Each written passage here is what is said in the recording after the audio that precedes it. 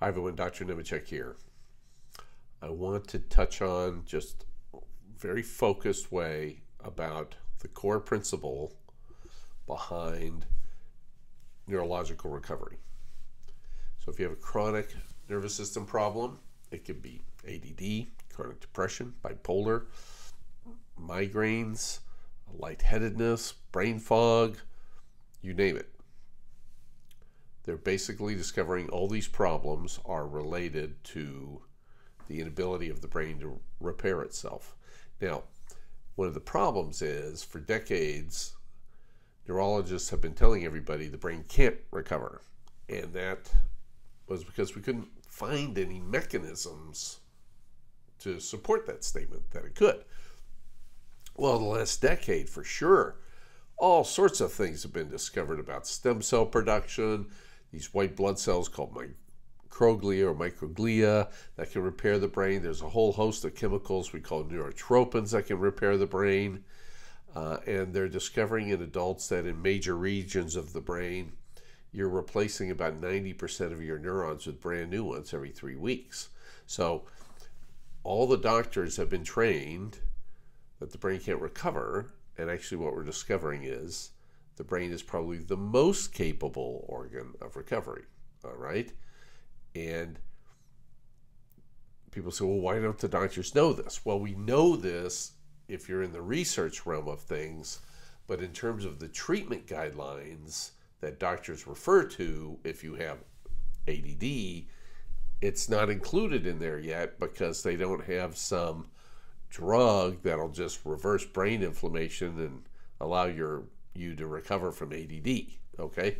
So that's what's going on, and that's where you get this vibe like, I have to take this drug forever? You can't fix me? And that's because they're still operating on this basically old data that the brain can't repair itself. Now, inflammation is it's a healthy thing. If you have a little bit of it, it helps you repair tissue. It helps you fight infections, all right? But we're living in an inflammatory world where most of us have high levels of inflammation, and this is preventing us from recovering from brain injuries. And the brain injuries are physical. They could be you're knocked unconscious or something like a soccer ball hits you in the head. That'll snap neurons.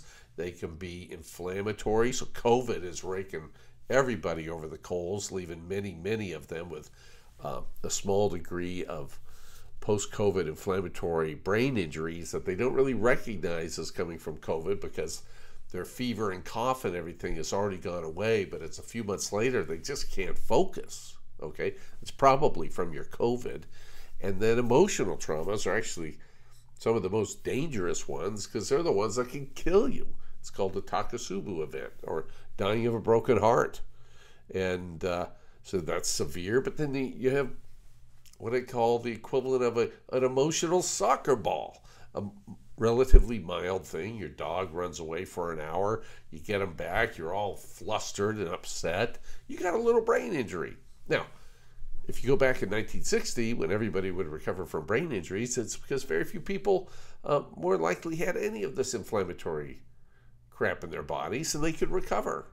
That's why a lot of these things seem like so minor or strange that they would cause something now. It's because the inflammatory nature of our food and our environment is making it hard for that to happen. And so the core focus strategy, which is hard for modern medicine to do, is to just tamp down inflammation and let the brain fix itself. The goals in medicine and people with their gadgets and all this kind of stuff is they want to come running in kind of like the hero, and they're going to go in and fix the brain. Doesn't work that way, okay?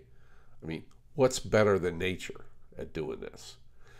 You have to take a step back, obsess about sources of inflammation, get your inflammation down, and your brain will recover, whether you're 6 or 76, okay? I see it happen all the time, all the time. You just got to focus on inflammation. I talk about using olive oil to protect you from the excessive omega-6s in the food supply, increasing the doses of omega-3 fatty acids. In particular, DHA is critical. It's the primary one in the brain that you need. Keeping the intestinal tract balanced for bacterial overgrowth or SIBO. We use rifaximin, very safe drug, okay? Doesn't damage your gut bacteria, doesn't get in the bloodstream, won't cause, some side effect, and won't interact with any of your medicines. People need that typically repeatedly as their symptoms return. Vagus nerve stimulation, high doses of turmeric or curcumin, acetyl L-carnitine lowers inflammation in the brain, and those are the tools I use, and it works dramatically. So that's all you got to do.